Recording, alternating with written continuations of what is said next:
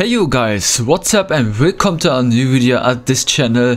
And it's been a long time, I know. In this video I just want to show you and make sure that you're not getting banned for 6.2 because you don't know how to code a spawn point protection. That's what I'm showing today, how to code a spawn point protection to make sure that you follow the rules. So well, it's not that difficult. It's very simple. It's literally like 4 blocks of code, or 3 if you want.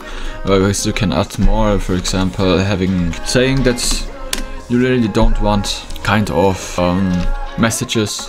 You will say someone here you can't PvP or something. So basically what you're gonna do is placing a play event. Oops, that was too fast. Alright, so we click on that and then we say combat.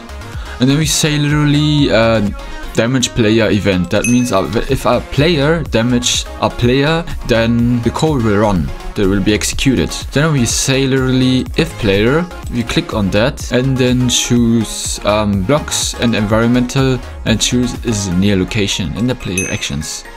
I mean literally yes, if player. So basically what we're gonna do is now we need a location and we need a number, which means it's gonna detect the radius of the location. So what we're gonna do is clicking on the variables on the location, we right click to get spawned in the actual game here, and then there we'll be staying, we're getting teleported as the spawn point. So we just literally right click simple and then right click away, going here and paste it. And the number we're gonna choose is 5. It depends how big is your and how small is your location, but I always recommend to do at least 3 radius so players have like distance. So what we next is gonna do is just put in the game action. Right click, literally click on that and then code utility and say cancel event. So there we are finished now. If you have a message, you can just put another message. Click on that, say communication, send message. So you have to sneak and then click on that and you say play selection. And then you say literally the damager is getting the message. We go to the variables, to our text, and we say literally, for example, hey, which is this one, you are not allowed to PvP in this area. So probably seen sometimes very much. Just gonna do this here. New location has been set, so that's the code actually. So we are done. So we go to play damage, if new location, cancel event, and then send message is optional. If you want to tell a player that PvP is not allowed in this area or in the spawn point, you go to /run or /play.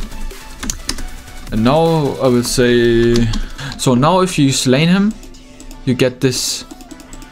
You are not allowed to PvP in this area. So that means hit me. You can do this as well. So you are not allowed to hit in this area, flowing here. And if you are here, you can fight.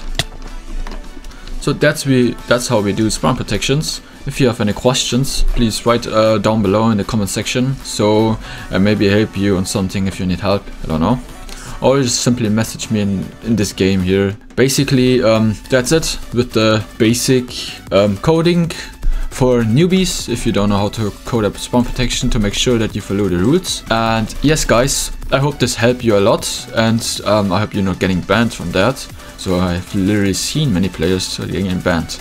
So therefore, subscribe this channel, like this video, and activate the notification bell so you won't miss any video in the future. So yeah, that's it. You'll probably see you now, and the next episode is probably how to code a teleportation command.